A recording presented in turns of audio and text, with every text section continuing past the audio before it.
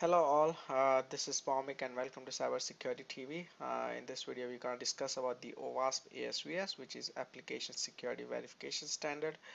Uh, so last week or the week before they have released a new version called 4.0, and they have done some massive changes in this new ASVS version, and I feel like this is going to be really useful for a lot of organizations who are looking to develop a secure software, or also this is going to be helpful for penetration tester. So in this video we'll discuss all the changes that they have done. So let's get started.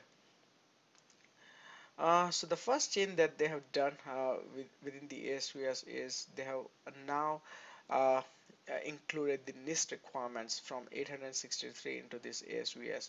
So mostly what they have done is all the authentication and session management section of the ASVS includes the requirement from NIST as well. And NIST, as we all know, it's an evidence-based sort of audit. So this is what they have incorporated here. So as we can see here, authentication and verification requirement, they have done, like, a NIST mapping, and also they have included several other requirements which were not part of the previous version of the ASVS. So uh, one of the things, so NIST has the AA level. So based on the application and the purpose of the application, you choose what NIST level is appropriate for your application. You can do the same thing with the ASVS. So if it's a level 2 for NIST, it's the same applicable for here as well. So if you're not familiar with the ASVS framework itself, I have done that video previously. uh, I'll put the link in the description here so you can go through it. But yeah, so and also in the session management they have also included a lot of requirements from NIST into this session management as well. Next thing they have done is the inclusion of the CWE. This was long awaited feature, and I like it, and the purely reason is CWE is for the common weakness enumeration. So anytime a vulnerability is published, um, it's assigned sort of like a ID number. And now this ID is really helpful because, for example, if you are using any vulnerability scanner off the shelf, and it produces the report based on the Owasp top 10, or pretty much any other compliance, it would have the CWE number. Now since the ASVS also has a CWE, now you can map any compliance to ASVS. So it's pretty cool, and I won't be surprised if in the future release of the scanners like Acunetics and AppSpider and Sensic Hailstorm, all those scanners will also give a compliance report based on the ASVS, because now they have also CWE. So that's pretty cool. Next thing, uh, you know this was even covered part of the OWASP ASVS 3.0, but now I guess they have made it more holistic. So what they have done in ASVS is, ASVS is comprises of three level 1, 2 and 3, and they have made sure level 1 is applicable to all the applications. So that's a minimum base standard for any application to be secure. So you have to have your application compliant with the ASVS L1. And also it's sort of a superset of OWASP Proactive Controls 2018. So that's one other project from OWASP where it will define what are the controls you need, and you need to implement in your application. So it defines the top 10 controls, and also the OWASP top 10, which is the most popular framework as well till date, which define the top 10 vulnerabilities. So so what they have done is, in the OWASP ASVS L1 they have made sure they include the control requirements from both of these standards, and they have organized it, so made it more like a checklist version of the top 10 in the proactive controls 2018. Now within the standard as well, like within the ASVS documentation, you would see the mapping between the proactive controls and the requirements.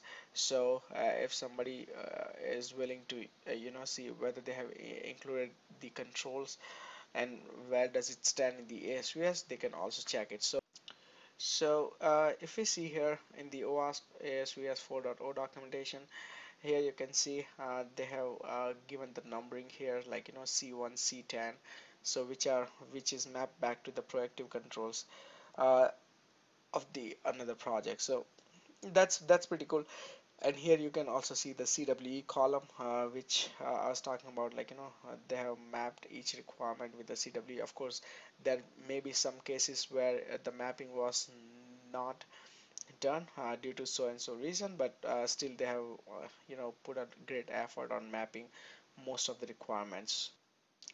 And likewise, they have also made sure the level 1 is the superset of the PCI DSS 3.2.1 section subsection 6.5 requirement. So if you look at the, if your application happens to do any e-commerce transactions and deal with the, cardholder data, then again, if your application is compliant with the level 1, that ensures that you have covered all the bases for the PCI as well.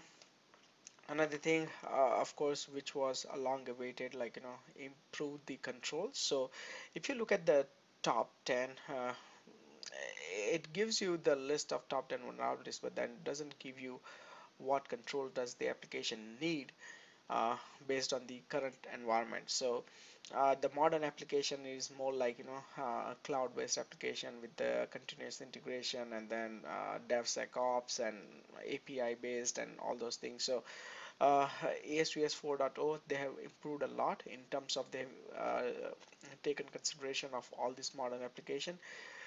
So you could familiar, like if you are developing any application with the modern technologies, you can still go with the ASVS 4.0 and feel confident rather than just going with the top 10. And if you see again, the example on the ASVS documentation. So for example, like 13th section is about the API and web services. If you see the previous version, there was only one section which talks about the little bit about the SOAP and REST APIs, but now they have three sections. One which talk about the generic web security requirements, then the RESTful, where you have a lot of JSON data, and then also talks about the SOAP and then GraphSQL. So they have taken consideration, like whether your application is in cloud, then you need the cloud controls, and if you go through this standard, it talks about pretty much everything. Next thing is there are two things they have taken off in this standard.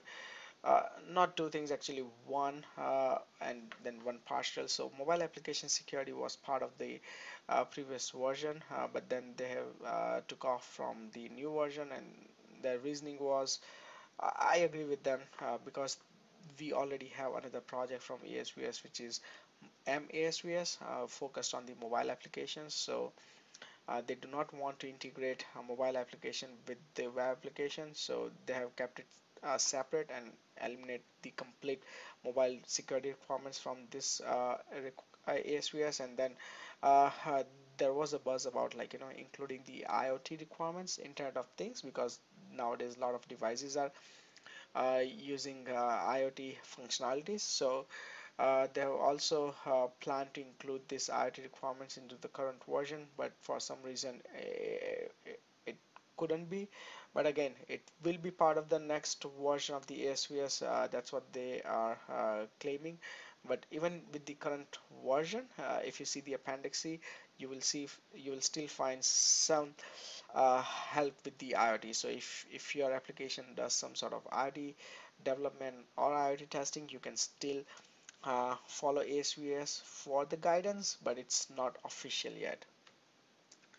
And last but not the least, they have eliminated some of the duplicated controls, and also some less impactful controls. So for example, ASVS is comprised of what, probably more than 180 controls, and having all the controls, like even if those are less impactful, doesn't make sense, because you would be wasting your time and resources on implementing controls which are not required. So rather than what they have done is, they have focused on the controls which are really necessary, and that's why, and like, make the standard as optimized as possible, and that's what they have done here. So those are pretty much all the changes which they have done in the current version of ASVS. Uh, but from my perspective, these are some massive changes, and I really liked it. So like, if you go through all the controls and read through the controls, you could really see, like, these are the required controls for all of the modern applications. So I like it. So that's pretty much it I want to discuss in this video. Hope you like it.